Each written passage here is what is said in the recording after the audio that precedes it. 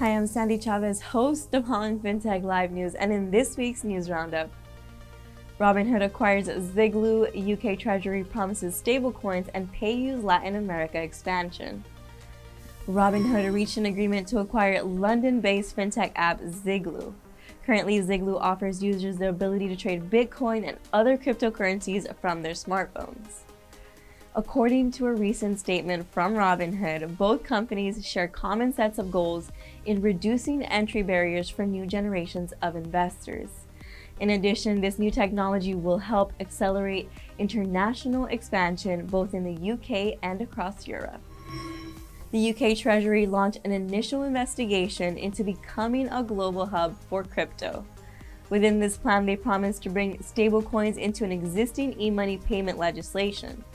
Previously, the Bank of England called on regulators to minimize cryptocurrency risks to financial stability.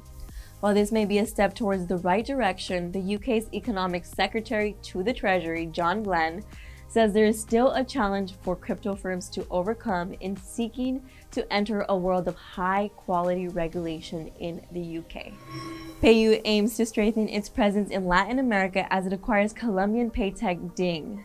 PayU, who claims to be one of the biggest investors in fintech with more than $1 billion invested to date, hopes to increase the country's digital economy and provide market entry for SMEs who were previously unable to access traditional financial services. PayU also invested in Colombian firm Treinta with a recent $46 million funding. Treinta is an online platform for accounting, inventory management, and trading solutions. And last but not least, our selection of major funding rounds. Sion, a London-based startup that powers online fraud prevention, announced that it had raised $94 million in Series B funding. B2B fintech Udon secures millions in debt financing round according to the Economic Times, which includes Microsoft's contribution that has brought the firm's total debt to $225 million.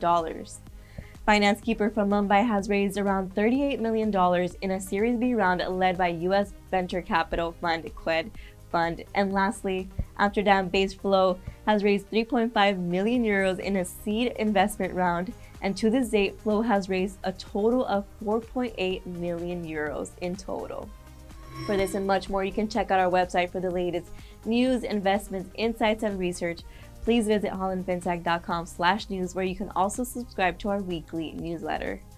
And that's it for this week's News Roundup. I'm Sandy Chavez of Holland Fintech Live, and thank you so much for watching.